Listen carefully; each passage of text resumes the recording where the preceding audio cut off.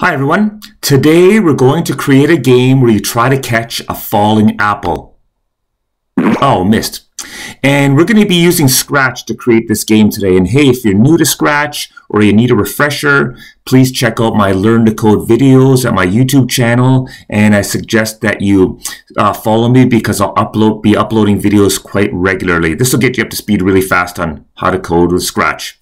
Anyways, let's get started. I'm going to go to Scratch, and I'm already here at Scratch. I'm going to click the Create button because we're creating something brand new today. If a tutorial pops up, you can exit the tutorial because I'm doing a tutorial today. You can also say goodbye to the cat, so I'm going to click on the garbage can right there. I'm going to get a backdrop for our game, so I'm going to click way down here and choose a backdrop. The backdrop I like for today's game is called Jungle, so I'm going to choose that one. I'm also going to get two sprites. I'm going to get an apple sprite and a bowl sprite. So I'm going to click down here and choose sprites. So I'm going to go get an apple because that's what we're trying to catch. So there's apple. Great. And we're also going to get a bowl because that's what the apple's going to fall into, a bowl. So where's the bowl? Am I not seeing it here? Right there, bowl. Perfect. So now let's code the apple to drop first. So I'm going to go to apple right there.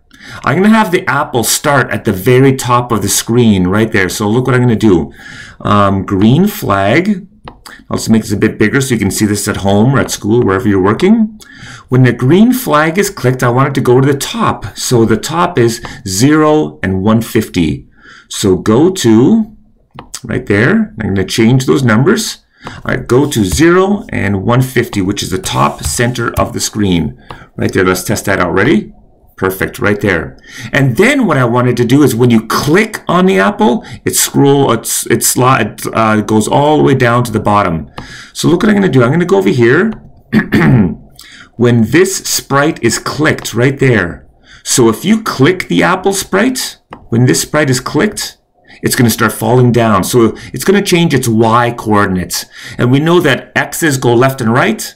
Y's go up and down. So I'm going to change the Y coordinate because I want it to go down.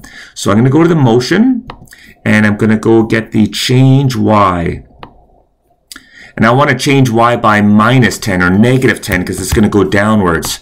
So change Y by -10. I'm going to have it do this 10 times. Let's see how that goes. Ready? So I'm in the control. I'm going to get a repeat 10 times. So when I click the sprite, when I click the apple, it's going to change its Y coordinates by -10 10 times. So it's going to start going down. Let's see if that's enough 10 times. Ready? Green flag. And I'm going to click on it. Oh, no, not even close. Let's try 20 times. No, 30 times. Ready? Green flag. And click on it. Perfect. It goes all the way down. So 30 tries was just right. And hey, when it gets to the bottom, I wanted to go back to the top. So look what I'm going to do. When I click it, it's going to go all the way down to the bottom 30 times. It'll do that. And then go back to the beginning. So I'm going to go get the motion and go back to 0 and 150. 150. So it should go all the way to the top. Ready? Green flag. I'm going to click it. There, and it goes all the way back to the top. Perfect. Nice. Hey, when it hits the bottom, I want it to make a sound, a squishing sound. So look what I'm going to do. I'm going to go to the sounds button right there, sounds. I'm going to go way down here, and I'm going to get the sound effect of a squishing sound. It's right there, effect, and it's called squish pop, I think. So I'm going to scroll down. You can choose what you want, which one you want. I like squish pop. Where's squish pop here? Right there. Listen, hear that?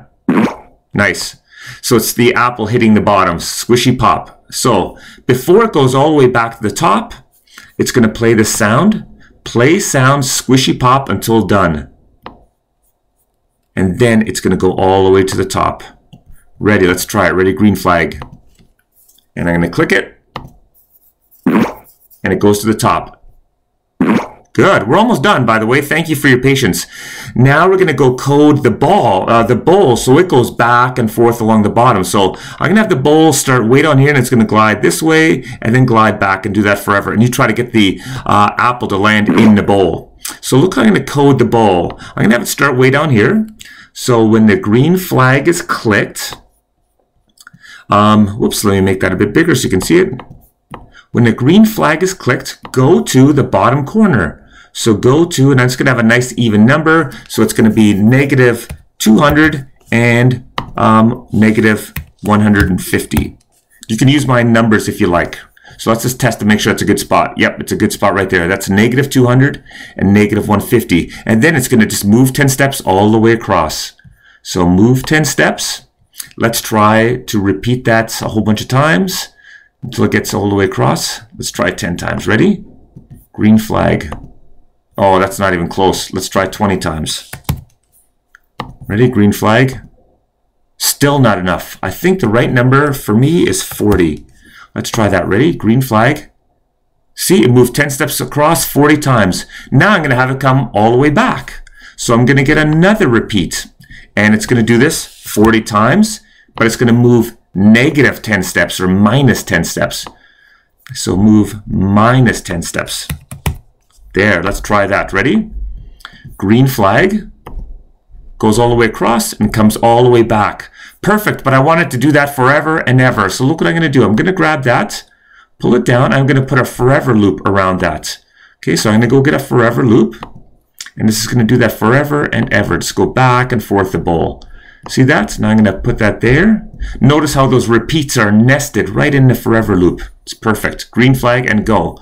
Look, the bowl goes back and forth.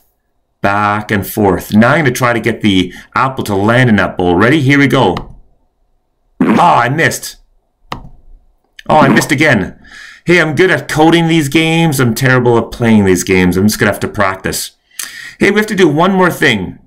You know, if someone's coming to play your game, they won't know what to do and they won't understand the game. So we got to get a character to introduce and explain the game. So look what I'm going to do. I'm going to go down here and I'm going to go get a character, and the character I like for this game, and you can choose whoever you want. The character I like for this game is the fairy. She seems to go nicely in this forest. So where's the fairy? Fairy. Where is she here? There she is, right there. I'm just going to make her a little bit smaller. She's awfully big. See, right now she's 100%. See that? 100. I'm going to make her maybe like 70%. There. I'm going to move her down a little bit. And then when the green flag is clicked, she's going to explain the game and tell us how to play. So when the green flag is clicked, the fairy is going to say something. And the saying is in the looks button right there. And this fairy is going to say, click the apple to fall in the bowl, or something like that. Click the apple so it lands in the bowl. And I'm going to have her say it for 4 seconds. Nobody can read that in 2 seconds. So let's test this out. Ready? Green flag. The bowl is moving. Oh, she's talking. Click the apple so it lands in a bowl. Ah, now I know how to play. So let's see. Ready? Green flag. Oh, I kind of got it there. Yes, I got it that time. Great. So I think this is pretty much it for this one. I hope you liked it. And I'm looking forward to seeing you at our next activity. Thanks. Have a great day.